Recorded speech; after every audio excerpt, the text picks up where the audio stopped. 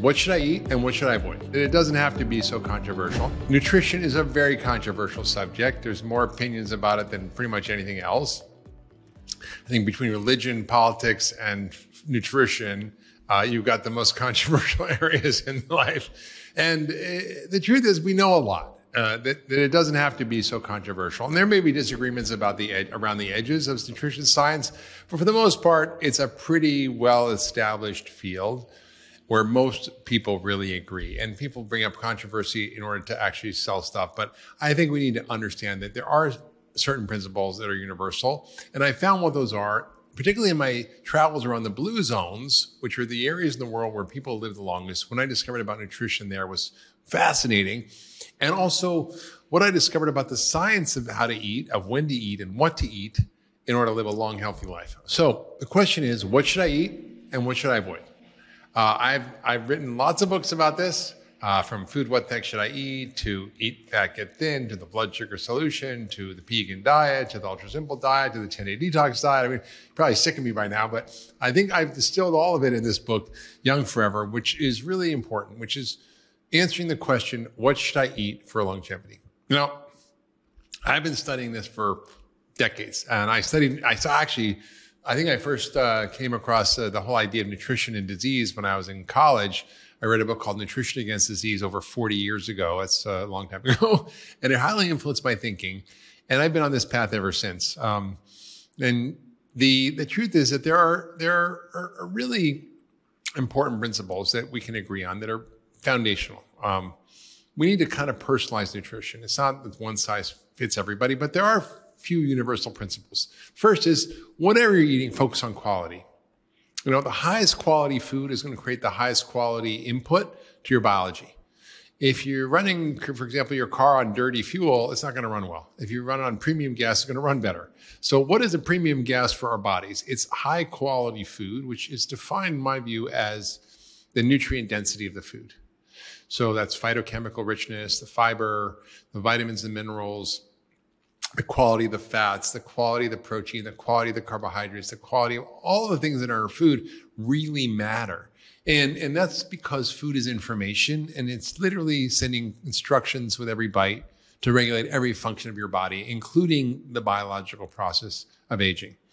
The second thing is, when you eat, think about your food as medicine, not just calories. Think of it as actually medicine that's going to heal or harm you. And it can be good medicine or bad medicine. So make sure you're thinking about your food as medicine, and we'll talk about what that means. And also personalize your approach, because we're all different. We're all different genetically, metabolically. We're different in terms of our preferences, our culture, what we like, what we don't like. It's important to personalize your approach to diet. There's no one size fits all. So, and also, by the way, your needs change over time. Your needs change as you age. So it's important to make sure you focus on what works. Now, I've jokingly called my approach to eating the vegan diet, which was basically a joke because there were so many diet wars. And I was on a panel with a cardiologist who was a vegan, another doctor who was a paleo doc, and they were fighting. I'm like, wow, if you're vegan and you're paleo, I must be vegan.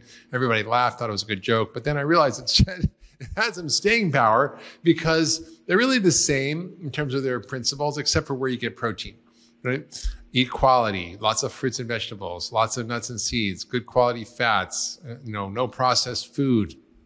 Sugar and starch are not so great for you. Really simple principles that we can all agree on. And the whole idea is that it's an inclusive, flexible framework that's built on quality principles, is based on food is medicine and based on personalization. And it's designed to be low glycemic, low in starch and sugar, because those drive aging, as we talked about in the last podcast on Young Forever. It's rich in good fats, which we need for our health. It's anti-inflammatory. It's detoxifying. It balances your hormones. It boosts your metabolic health and energy. It heals your gut and microbiome. These are things we know how to do with food. We know what foods are detoxifying, which foods are anti-inflammatory, which foods help your microbiome, which foods balance your hormones. It's not that hard. We have the science of this. So you want a nutrient-dense diet that's rich in a whole host of phytochemicals that we now know are critical in activating some of these longevity switches and pathways in the body. Things like polyphenols and antioxidants, and also things that help our microbiome, which is really important. So we can eat foods that regenerate human health and also planetary health, which are really not separable. I mean, we really have to understand our bodies are part of the earth. We are the earth is us. And if we're growing food that's destroying the planet, that food's also destroying us. Think of like all the cornfields and the processed soy and the immense amounts of ultra processed food that comes from wheat, corn, and soy that are killing us, but also harming the planet by our industrial agriculture. So it's all these principles are really important in terms of what we should be eating. So let's talk about what we should eat from the plant world. Well, pretty much everything. I mean, most of our diet should be plants. Lots and lots of plant foods with lots of colors, lots of variety, and lots of diversity, and even wild foods. So most of your plate should be veggies, 70, 80%, and lots of colors, right? Non-starchy veggies are the best, but sometimes winter squash, sweet potatoes are fine in moderation if you're not diabetic. Lots of colors, green, blues, purples, yellows, oranges, all that stuff. Try organic when you can, regenerative when possible, which is being more available. Eat wild foods when you can, which are way higher in phytochemicals. Use the Dirty Dozen and Clean 15 lists from the Environmental Working Group, EWG.org, so you can learn which foods you can consume that aren't all contaminated with pesticides. And some foods like bananas or avocados doesn't matter so much because you can peel them, but things like strawberries are terrible if you eat them that are not organic. Really important. So we can really upgrade our diet by focusing on a nutrient-dense, colorful diet full of plants. And I mean, if you can grow your own, great. If you go to farmers market, great. If you can get them from a community supports agriculture system, that's great. But the closer they are to their original heirloom forms, the closer they are to being grown in a way that is actually regenerative and organic, much, much better for you. What about fruit? Fruit's great. Fruit isn't bad. It's what you eat that's got fructose in it that's not fruit, like high fructose corn syrup, that's bad. So, for some of us who are diabetic or very overweight, you got to be careful, more careful with things like, for example, bananas or pineapples or grapes, which are super sugary. You stick with more berries and kiwis, watermelon. Those tend to be lower glycemic. But make sure if you're going to eat fruit, you eat the whole fruit. You don't eat, obviously, on an empty stomach or fruit juice, which is terrible because that actually can absorb sugar more. Dried fruit, not a good thing.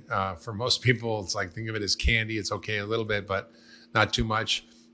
If you're not sure about how food's affecting you, you can use a continuous glucose monitor. And they're going to become more and more available. There's a company called Levels that I'm an advisor for. And basically wear this patch on your arm and it can measure your blood sugar continuously. And you'll be surprised. You go, God, if I eat plums, my blood sugar goes off the chart. But if I eat a strawberry, I'm fine. So I think we can learn a lot about how our individual bodies respond to different things by using these continuous glucose monitors. Next up is fat. What should we eat in terms of fat? Well, I've written a book about this, Eat Fat, Get Thin. But basically, you want fat from whole foods. Nuts, seeds, avocados, pasture-rich eggs, small fatty fish like sardines, mackerel, herring, anchovies. Certain processed foods are fine. Olive oil is a processed food. Extra virgin olive oil, made in a special way that doesn't degrade the oil is important. Make sure you don't leave it out in the light. Avocado oil can be used for higher heat cooking. I think coconut oil can be fine. Organic extra virgin, but for example, I'm what I call lean mass hyperresponder, where I'm very lean, but my body doesn't like as much saturated fat. So if I eat too much saturated fat, I spike my cholesterol. And many people don't. I've had people drop their cholesterol 100 points eating a diet of coconut oil and butter. It really depends on your own biology, so it's important to check that. Lots of nuts and seeds. They're great for weight loss, diabetes, heart disease, dementia. They're full of minerals. They've got protein. They've got good fats, lots of fiber. What should you eat? Almonds, walnuts, pecans, hazelnuts, macadamia, pumpkin seeds, chia, hemp, sesame seeds, all great. Include those in your diet. For example, I had a salad the other day. I put avocados. I put olive oil. I put pumpkin seeds in it. What about meat? Well, that's really controversial. I could do literally a 3-hour podcast just on meat. I'm not going to, don't worry. At least not right now. But meat is not bad. If you're eating industrial meat, that's bad. If you're eating factory farm meat, that's bad. If you're eating meat or dairy from animals that have been raised in ways that are destroying the environment and the climate, that's bad.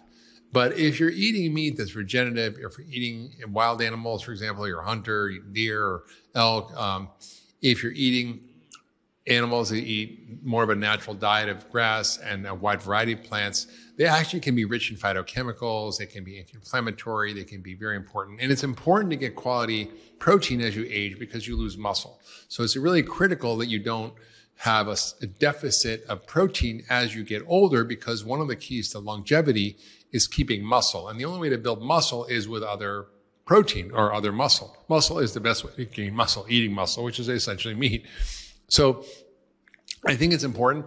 You can actually supplement with plant protein. Plant proteins can work. For example, I'm in Costa Rica now, one of the blue zones, and I couldn't find the goat whey protein I like, but they had this plant protein, but it was sort of jacked up. It actually was jacked up with extra amino acids and extra leucine. So it had 30 grams of protein, but it had 2.5 grams of leucine, which is important for building muscle. So you can hack plant proteins, but it's much harder to use those for building muscle.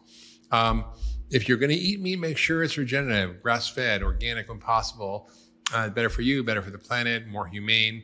And you can get these now. There's a lot of places, Force of Nature, Wild Pastures, North Star Bison. I mean, you can get a lot of these incredible online services that will ship to you directly and aren't really that expensive. So really important. What about eggs? Eggs are okay. Don't be afraid of eggs, even though they have cholesterol. That's been debunked. Even the dietary guidelines have gotten rid of that recommendation. They're a great source of protein, vitamins, B12, lots of choline, which is great for your brain, liver. Obviously, by pasture-raised eggs when possible, really important. Not pasteurized, but pasture-raised. What about fish? Fish is great. Unfortunately, we polluted the oceans. Most fish is full of microplastics and mercury. There is a company that I recently found out about called Seatopia.fish. You go to Seatopia.fish where they've sourced aquaculture that's regenerative. It's clean fish that's tested for heavy metal, that's super low. So I think it's important. There's also small fish you can eat like anchovies, mackerel, herring, sardines, which people don't like, but I love them. What about grains and beans? Grains and beans are okay, but it depends on your biology. If you are diabetic, if you're massively overweight, if you have trouble with belly fat, you might want to go for a short time without them because they can actually trigger insulin spike. You have to be careful. And you can wear a continuous glucose monitor, see what happens. Oh, I have a cup of rice, what happens? Or I have, pasta, what happens? You can see what happens as you eat these foods instead of just guessing. And rather than be connected to some ideology, look at your own biology and find out what's really going on inside of you. So if you're going to eat grains, eat whole grains, not whole grain flours. Like, you can eat black rice, quinoa, teff, buckwheat, Himalayan tartar wheat. Buckwheat is amazing. You can actually get these ancient forms of wheat like einkorn wheat, emmer wheat, if you're not gluten sensitive. So lots of these are fine. Be sure not to overdose on them because even a lot of grains can be trouble. Unless you're just exercising like crazy, then you can tolerate more carbohydrate. Same thing with beans. Beans are great. Make sure you cook them right. You need to pressure cook them, soak them. You can cook them with kombu, which is a seaweed that prevents some of the gassy stuff that can go on. They have lectins, they have phytates, which can be modified by how you cook them. But I think most of the time it's okay to eat beans as part of your diet, and a lot of longevity blue zones eat a lot of beans and they're fine, like minestrone soup, which they eat in Sardinia. What about sugar? Well, sugar is pretty much the devil if you want to live a long time. Now to say, do I never eat sugar? No, I eat sugar, I promise you, but I make sure I exercise plenty. I eat it in a way that minimizes any spike in blood sugar by eating it with food that's got fat and protein and fiber. But be careful. If you are insulin resistant at all, if your insulin level is over 5, and you can check that with your doctor. You can go to functionhealth.com. It's a company I co-founded to look at lab testing. You can actually measure your insulin level, but if it's over 5, I'd be very careful with eating too much starch and sugar in your diet. I mean, below the neck, your body can't tell the difference between a bowl of cereal, of cornflakes, and a bowl of sugar. So think of pretty much anything that turns to sugar in the same way. Be careful of liquid sugar calories. They're everywhere, whether it's sodas or caffeinated teas that are sweet teas, coffee with all kinds of junk in it. I mean, it's everywhere. Fruit juice is terrible. Don't drink fruit juice. What about oils? Well, I would encourage people to eliminate most processed oils. I think there's some controversy about this, but if you want to use a little sesame oil or macadamia, walnut oils are fine. Avocado oil is great for cooking, but stay away from canola, safflower, sunflower, grapeseed, corn oil, soybean oil. We've not eaten these for most of our evolutionary history, and we should be eating more of our traditional fats, particularly whole food fats, which we talked about. What about dairy? Well, I would say most conventional dairy we should not be eating. Goat and sheep tend to be better. There's A2 casein, which is a different form of casein in the sheep and goat that doesn't cause much inflammation or issues. So you want to, if you're going to do that, most people tolerate that better, like goat yogurt, sheep yogurt, goat cheese, sheep cheese, if you want to eat dairy. A lot of people don't do well on dairy. I encourage people often to do an elimination to see how they feel, but it can cause congestion, sinus issues, asthma, digestive issues, acne, a lot of stuff. So make sure you're aware of what you're doing. And also all the nut milks and all that stuff, be careful because those can have a lot of sugar in them. So lastly, let's talk about what we should not eat, right? We shouldn't eat stuff that's not food, right? Packaged food, processed food, all these color, size, shapes of chemically extruded, colorful food-like substances. Just, don't eat them. Whether it's Twizzlers or Oreo cookies, they don't grow on trees. Basic rule is if God didn't make it, don't eat it. If man made it, if man made it, probably not a good idea to eat it, right? So I talked about this a lot, but get away from foods with pesticides, herbicides, antibiotics, hormones, processed ingredients, chemicals, additives, dyes, artificial sweeteners. They're just not good for us, and there's no reason to eat them. And that's really the basic foundational principles of nutrition. I encourage you to read my book, The Vegan Diet, for more. The Young Forever book is really where I go into how these things affect longevity, particularly what phytochemicals, and we talk about a lot of them, like fisetin in strawberries, or epigallocatechins in green tea, or curcumin in turmeric, or urolithin A that comes from pomegranate, or various things like luteolin and quercetin that come from Himalayan tartary buckwheat. There's all sorts of science about how these phytochemicals interact with our longevity pathways. If you loved that last video, you're going to love the next one. Check it out here. Eating the right kinds of fats and oils actually help you lose weight. In fact, there are 53 randomized controlled trials looking at high-fat diets versus low-fat diets, and every time the high-fat diets beat out the low-fat diets for weight loss.